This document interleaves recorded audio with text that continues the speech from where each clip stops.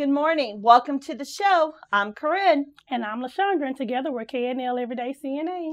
I'm just going to tell you right off the bat, we're going to be using our cards a lot today. So LaShondra and I want to show the diversity in the CNAs. Most people believe that the only type of job setting you can find a CNA is in long-term care, and that is simply not true.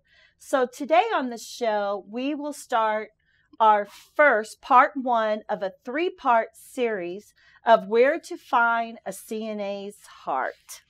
And we've reached out on a few of our CNA pages and asked members to state where they are currently working at. You may hear some of our superstars' names mentioned more once we get started. Yeah. So today we're going to start with the letter A through E.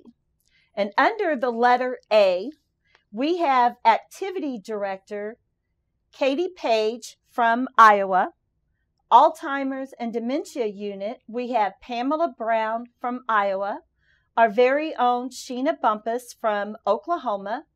Barbara Harris from Maryland. And I remember her from Washington, D.C., and she's a blast. She's a firecracker. We also have Assistant Living Kathy Johnson from Rhode Island.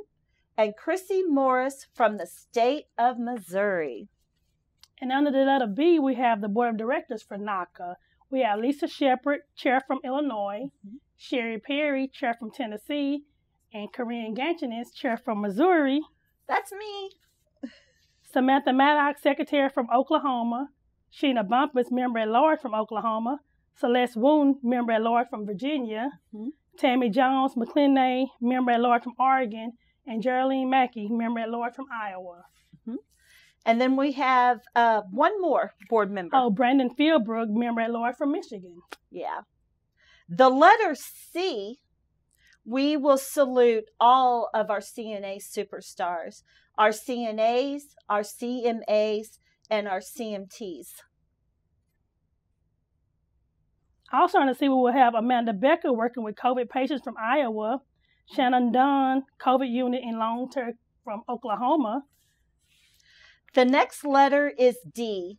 We have our very own Raymond Beavers, a dialysis technician from Iowa. And letter E, we have Corinne EKG Tech.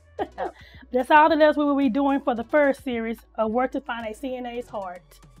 Please make sure you are wearing your mask at work and as well as play. There has also been members of NAHCA as well as the Board of Directors that have received their vaccination and are doing very well. And they are also ready for their second dose. So if you have any questions or concerns about taking the vaccination, please reach out to us here at NAHCA. Please come back next week for part 2 of our CNA Heart. Don't forget to subscribe to CNA TV. See you next time on Everyday CNA. Bye for now.